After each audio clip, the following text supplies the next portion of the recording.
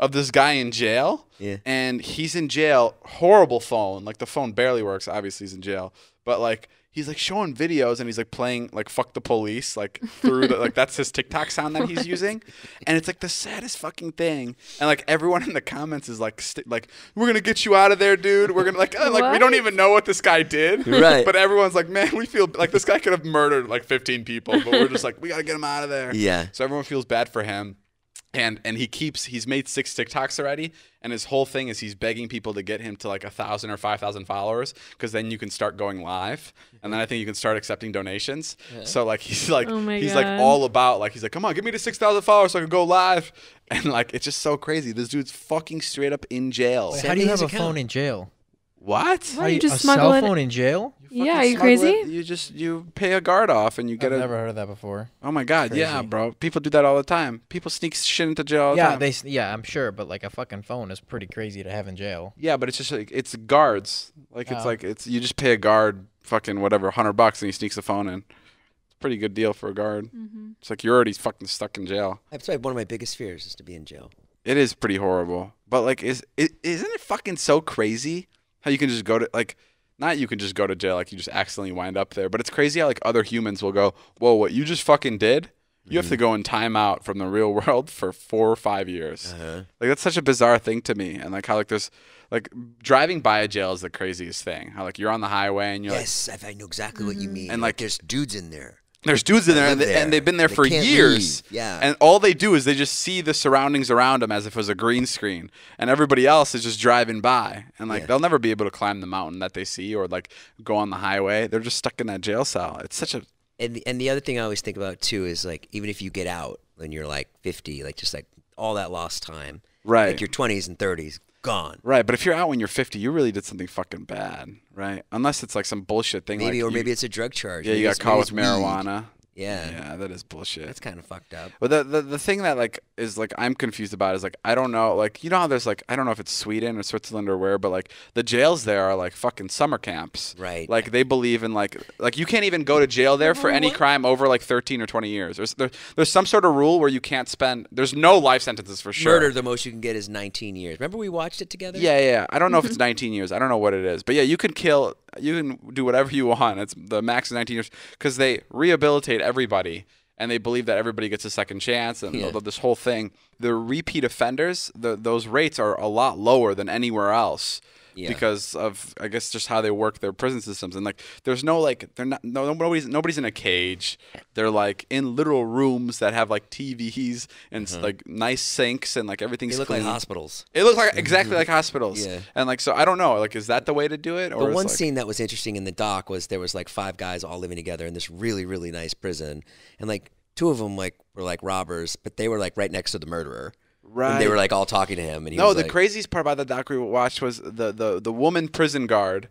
She was just like hanging out with the prisoners in like this common area where one guy was like working a stone like an oven and like he was microwaving his food and it was like 5 of them hanging out. And the like guard the was office, basically. and the guard was just sitting on the couch with them, just talking. Can I just jump in? Yeah, my teacher, Mr. Killinger, is here. He's been in jail, so you have some things to say. David's trying to get his GED, so he's brought Killinger here for good. No, yeah, just in terms of where this conversation's going. I mean, that's the punishment should be that you're removed from society, right? And that's it. Anything worse in terms of like when you've seen inside of prisons how terrible the conditions are, it's like that shouldn't be an additional punishment. Like, you are removed from society, you're in like a prison area, but then, and then you can be rehabilitated, you get educated and like, counseling and stuff, and then you come out, as opposed to, in the United States, it's like, we're going to remove you and you're going to be in a tiny cell and it's going to be with a bunch of other people. We're not going to educate you on anything. You're going to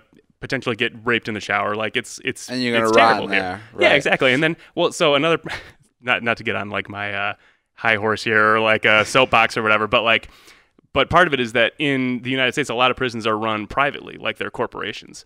And so all they want is for people to come back into Bro, prison. this is too much knowledge for our podcast here. We like Is this to keep not it how light. things normally go here? We like to keep it light, Killinger. Gotcha. Well, I've got a light. I've never even heard the word corporations before.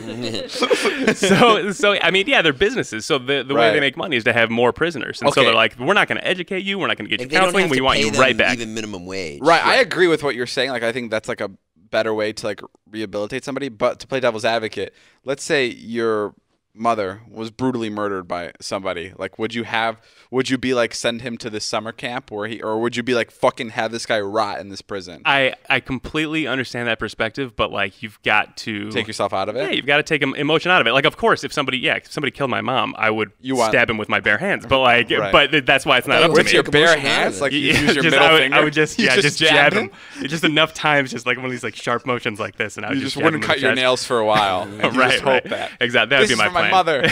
Exactly. You'd be so confused getting stabbed by my Right. fingernails. No, okay, I know what you mean. So I guess you can't be biased in that way. And Right. Yeah. Exactly. Okay. If we punish people based on like the feelings of the victims and their families, then it's like everybody would be the whole world like it would be blind. terrible. Right. And, yeah. Exactly. An eye for an eye makes the whole world blind. Exactly. Right. Okay, I guess that makes sense. If you ever thought about you get into a situation where it looks like you murdered them, but you didn't, you're innocent, Oh my god. and then you have to like move to Oklahoma and completely start a new life, and like what would you do? Like I would do that. I would never ever try to go to jail. I'd be like, I'm gone. like if you're wrongfully convicted, or you're like you were about to be, and you still have the chance to like escape and Yeah, leave. if you had a chance to go and get a new identity, and you go to like a small town in I'd Montana. totally leave. Yeah, I'd pull fucking so much cash out and I just leave. I would never come back. What would your new alias be? Albert Albert what? Einstein. Dobrik.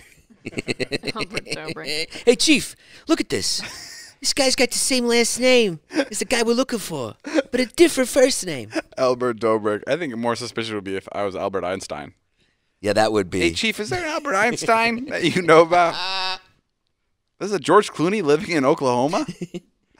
We were just watching an episode of Curb Your Enthusiasm. That's my favorite show. They're shooting the new season right now. Are they really? Oh, that's right. No, we did see that. Are they? But do you remember the one where they go to Dodger Stadium where he takes the prostitute Yep. to Dodger Stadium? Yep. So in that episode, That's so funny. there That's was a already funny guy. sentence. Wow. There was a guy who was, I think, on trial for murder, or the Wait, cops. do you know why he takes the prostitute? No. So he can use the HOV lane. Oh, Because he's going to be late for the game, and a prostitute's like, "Hey, baby," and he's like, "Get in the car. We're going to the Dodgers game, so I can take the Pretty funny, carpool so he can lane." beat the traffic. Oh, so Which she's is the very Larry carpool lane. thing. That is really funny. Very Larry thing to do, yeah. That's so clever. That's really He's the funny. best. I tried to show these guys Curb Your Enthusiasm once, and like I didn't give enough It's of the it. I best. didn't. they liked it. Not just these guys, like Zane was here, and they liked it. They only laughed like 3 times. It's the best. I think we've been through. The maybe whole you have to series, watch like 3 more of times. it. Yeah.